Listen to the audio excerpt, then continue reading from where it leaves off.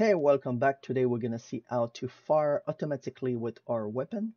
So we're gonna take the only weapon that we have to us, and obviously that can shoot automatic.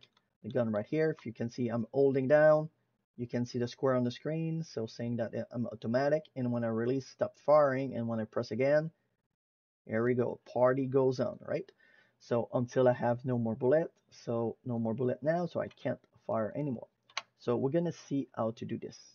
Well, we're gonna go to our first person character and we're gonna go to the input action fire, move those nodes a little bit out of the way, and we're gonna start with a branch, the release in the branch here, and the false to the is valid. After this, we're gonna get our weapon master class, and from the weapon master class, we're gonna search automatic, and we're gonna get is automatic boolean, and we're gonna plug this automatic to the condition here. Right? Because we want to verify that our weapon is automatic. If it's not automatic, it's going to the normal code. If it's automatic here, we're going to call our automatic loop, right? So we're going to create the automatic loop.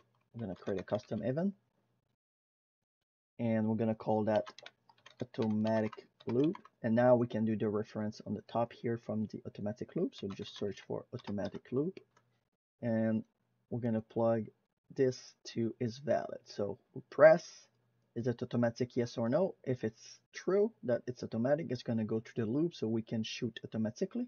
If it's not, it's going to go to the normal code. So we're going to take our automatic. There's different way to do automatic system, obviously. You can use, event tick, but we're not going to do this because we don't want to check every frame if the gun is firing or not. So what we're going to we're going to use a timer.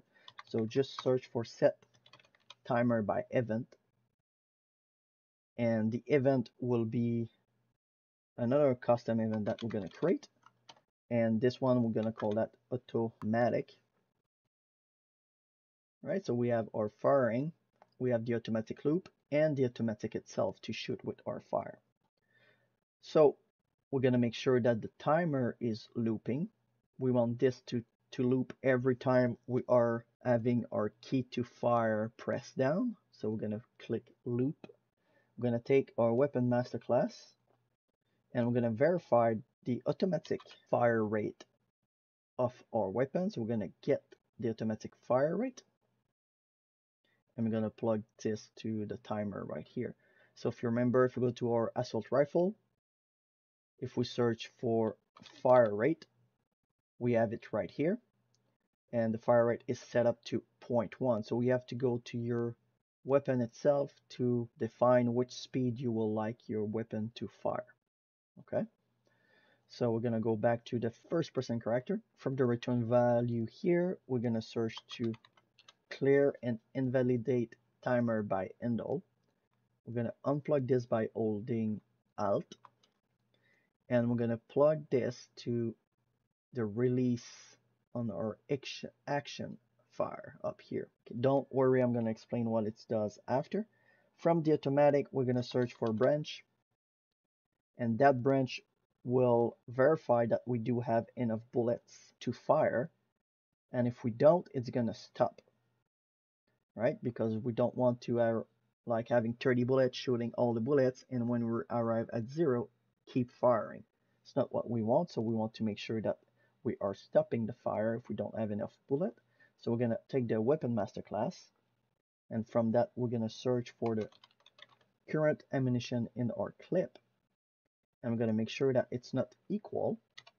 So search for equal, not equal to 0, and put that in the condition here. If it's not equal to 0, it means that we can fire, so we're going to fire our line trace, and we should be good with this. So now what the code is doing for us, it's very, very simple. So I'm going to go through it, so make sure you understand.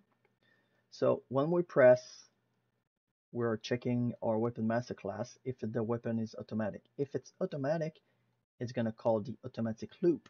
If it's not, it's going to go to our normal code here. So if we go to the automatic loop, it's mean that we have to verify the fire rate of our weapon, which in this case, from the assault rifle here, the fire rate is here and it's set at 0.1.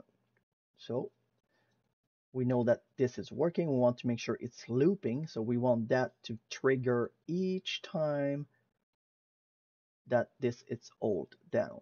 When we release our key, it's going to activate the timer, and this will no longer be in action, which is going to stop the automatic fire.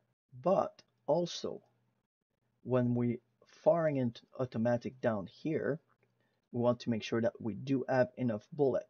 And if our bullet in our clip reach 0, it's mean that this will be true, so nothing's gonna happen.